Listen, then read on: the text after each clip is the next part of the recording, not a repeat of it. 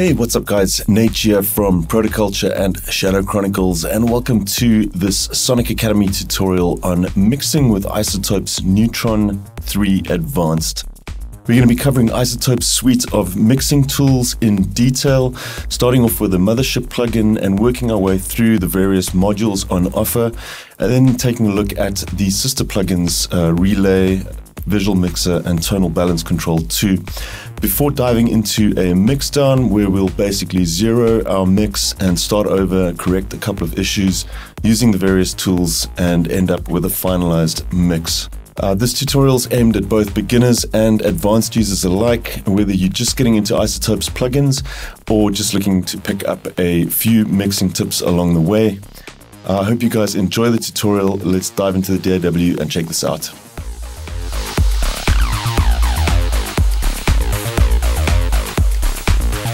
Right, welcome guys. We are going to dive in and take a look at Neutron Advanced 3. First looking at the main Neutron host VST plugin. Obviously Neutron comes with a number of other different plugins as well in the package. All the individual processors or modules are available as individual plugins. You also notice this Neutron 3 Visual Mixer, Tonal Balance Control, and Relay are another two little plugins that will get installed with this. We're going to come to those a little bit later on. These do not run inside of Neutron's main host, but rather these are used for setting levels and helping with the mix assistant later on. When we get down to mixing a full track with Neutron, we'll take a look at those plugins. For now, let's dive into the main plugin and we'll just take a look at the sort of general operation of this, all the controls, where everything goes. For those of you that have seen the iZotope Ozone Advanced walkthrough that we did on Sonic Academy, this may look fairly similar. It's a very similar interface, so you'll feel right at home with this. Let's just quickly work our way through the top and go look at all the different settings that we have. So first things first, the naming section over here. This is quite important due to the fact that one of the sort of selling points with Neutron is its ability to interact with other instances of iZotope plugins in your sessions. So you do want to make sure that your naming structures are correctly set up. That said, you can edit this here by clicking on this name here. I would highly advise against doing that unless you absolutely have to. I have another one loaded up here. Another instance of Neutron, so I'm going to show you why. I would personally prefer to do the naming from inside of your DAW. For example, if we type in a new track name, you'll see it updates automatically to hello-neutron. We can change this, but if we decide to manually type in something, we'll say Sonic. If we update our Cubase track now to something else, Neutron will retain the manually entered name, and you won't be able to do that. So you will have to go and manually re-enter that if you need to rename anything at some point. So only really fiddle with this one if you need to. Otherwise, I would stick to just letting it inherit the track name from Cubase or whatever DAW you are working in instead. Moving over, we have the Mix Assistant. So this is another one of the sort of main draw cards to Neutron, is its iZotope's proprietary AI-based assistants. Let's, without further ado, we'll jump into this. We're going to leave the balance alone because we actually need to set up an entire mix for that to work correctly. We're going to look at first is the track enhance. I've got a drum loop loaded into this channel, and we'll just grab track enhance, click next. We're going to let it auto detect because I want to just make sure that it is finding the drums. We're going to do upfront and high just to kind of get the most obvious results. You can see where it's making changes. Click next, hit play.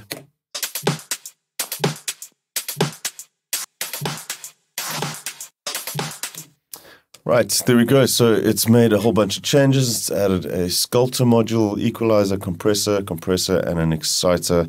Let's quickly just take a listen to the difference between the two. We'll bypass it.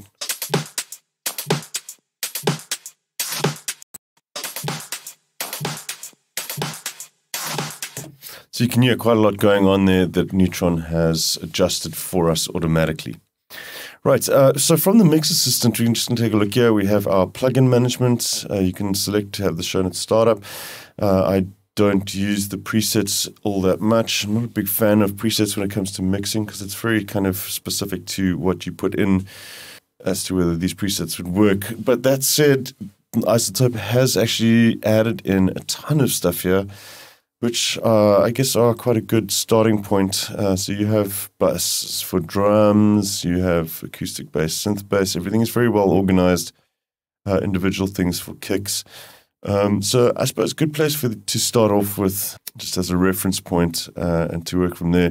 But fortunately, we do have the track assistant as well, which kind of negates the need for the presets as well. So yeah, I mean, go through these if you like. There is a really wide selection of stuff in here to choose from. So you may find some good presets to aid you in your mixing there. Let's head over to these little buttons on the right-hand side here. You have a undo history for the entire plugin. Any little change that you make will be logged here, and you can actually roll back the plugin state to any of these history entries that you have here. This is really handy. Very, very cool addition to the plugin. We have a global latency mode. Now you'll see as soon as I push this, you're going to get an error message saying that Sculptor is unavailable in 0 latency mode. This is because a lot of the iZotope products that use spectral processing, like Sculptor, especially with Ozone Advanced, a lot of the plugins are all these spectral effects. Because of the nature of how they work, they need quite a large buffer, or that induces quite a lot of latency into your tracks. So clicking this into global latency or 0 latency processing will obviously disable that. And we can take a look in Cubase. So you can see our instance of Neutron just to the right here. Currently there is 0 latency showing on this channel. And if we disable the 0 latency, you'll see we have 39 seconds of latency now, complete channel latency on this channel. So that is a really nice little feature to have, especially when you are still in the stage where you are actively adding parts and recording audio or MIDI notes. You really want to be at as little latency as possible. Further down the line, the latency is less of an issue. So that is nice to be able to turn that on and off. Let's dive into the settings quickly, because there's a few things I wanted to take a look at here. Tooltips, don't need to worry about that. The auto gain and true bypass I wanted to look at here. So you have to make a decision as to which is more important to you. The true bypass will allow you to free up CPU resources when the plugin is bypassed. With a lot of plugins, sometimes even when they're bypassed, that stops the audible processing, but they still process in the background, or they still take up resources. Now, the issue with having true bypass, what you are going to miss out on is the ability to set the auto gain. So if we turn that off, by making changes to our plugin, say for instance with compression, and say we're adding quite a bit of volume with compression and saturation, when you bypass, obviously the volume is going to drop. So it will always sound better than your original, seeing as the volume is higher. So what the auto gain does is when you bypass the plugin, the volume, it will actually push up the original signal to match whatever is currently being processed. We can take a look at that.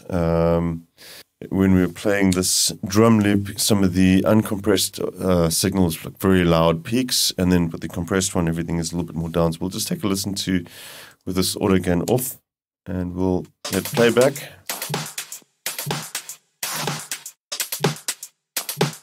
Okay, so you can hear the unprocessed signal, how loud those snares are. Let's just jump back in here, turn our auto gain on, and play back again.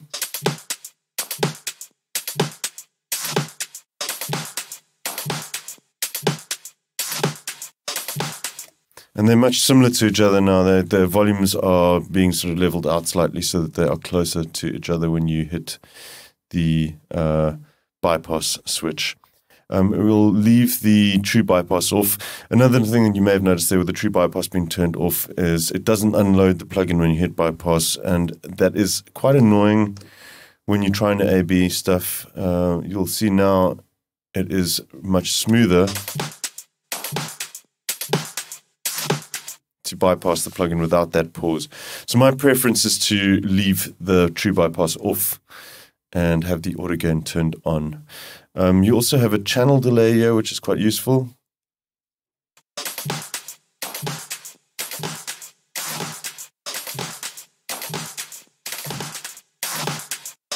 So aside from dialing in little stereo effects, you can actually set a pre-delay for the channel, much the same as you do in Cubase on each audio track as well.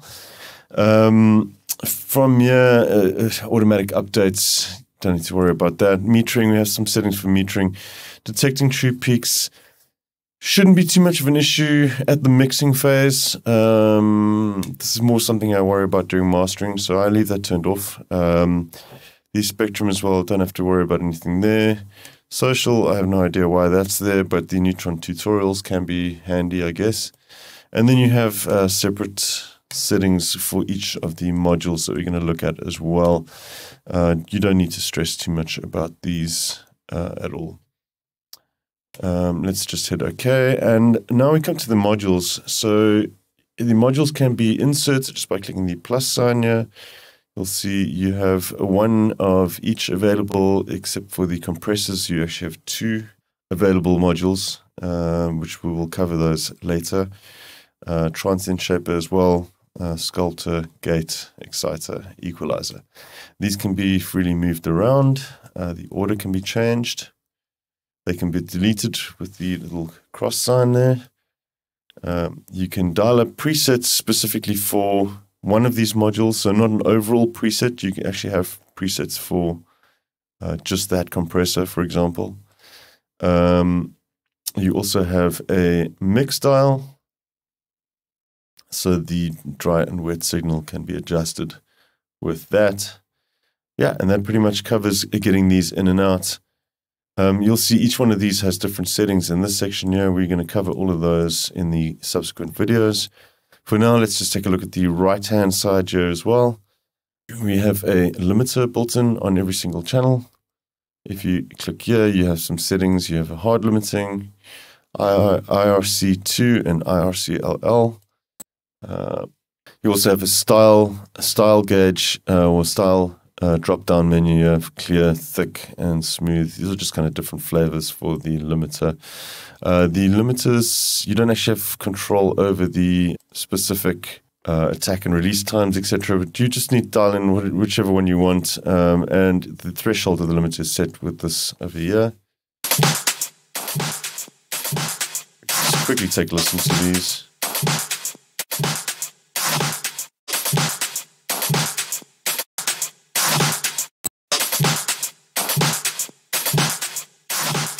So there are some small differences, particularly the thick, to me, sounds quite different from the other two. We'll leave that at clear and hard for now. Obviously, your output on the right-hand side here, and your input on the left-hand side, for setting the input gain into Neutron.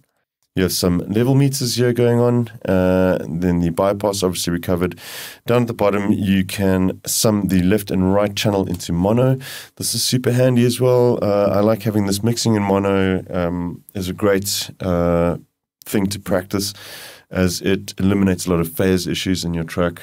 Making sure that stuff is mono compatible is very good practice indeed.